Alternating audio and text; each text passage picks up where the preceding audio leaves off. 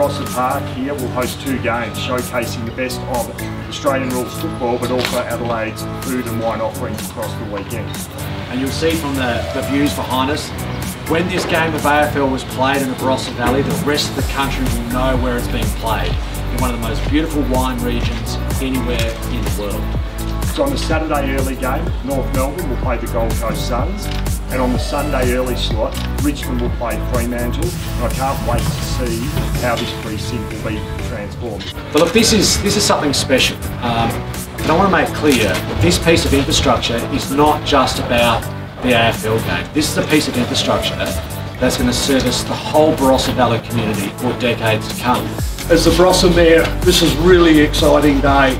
6 months ago we stood here and dug a little bit of dirt, and you're seeing the result and the opportunities that it brings to our region as far as other sorts of sporting codes and carnivals that we want to promote here in the Barossa for the state and for Australia.